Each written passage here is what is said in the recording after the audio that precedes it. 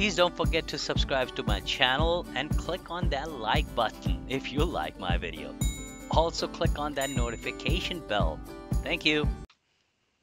Let's get into our main topic, and that is Linux.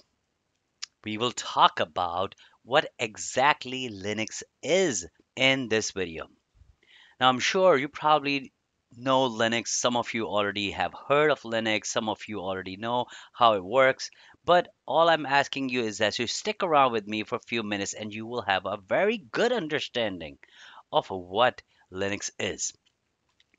Linux is an open source operating system that manages your computer hardware resources and applications. Okay, now the question is, what is open source?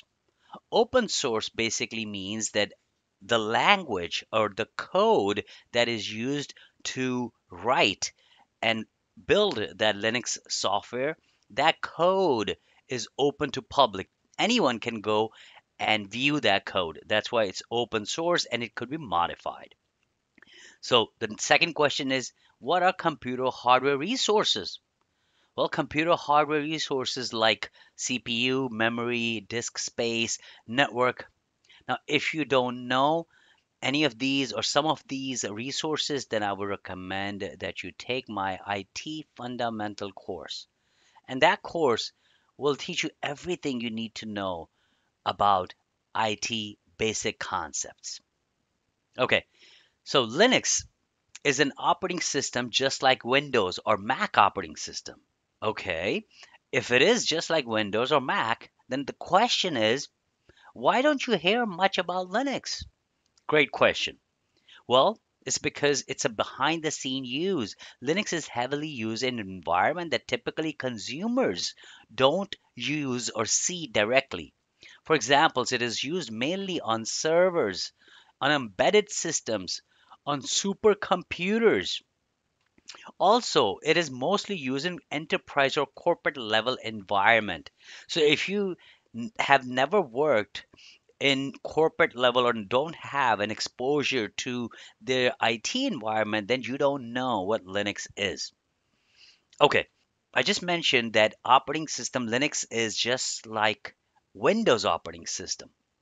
Then why can't we just use Windows? All right, if that's what you're thinking, again, great question. Let me explain you why. Windows is slower than Linux because of GUI. Now, what is GUI?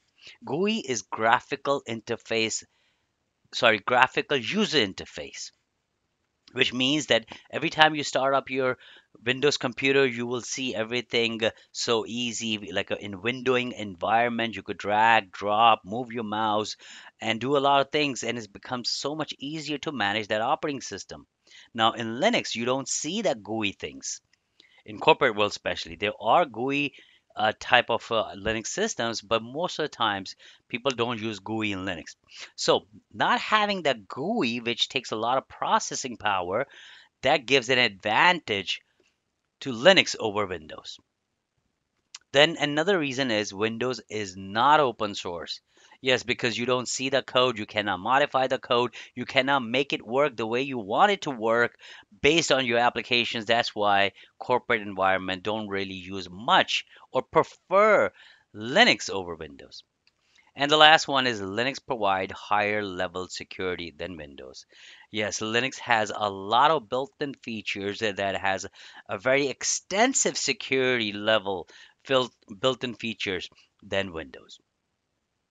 So that's about Linux. What is Linux? Why do we use Linux?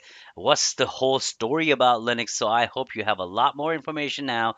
Let's go to our next video.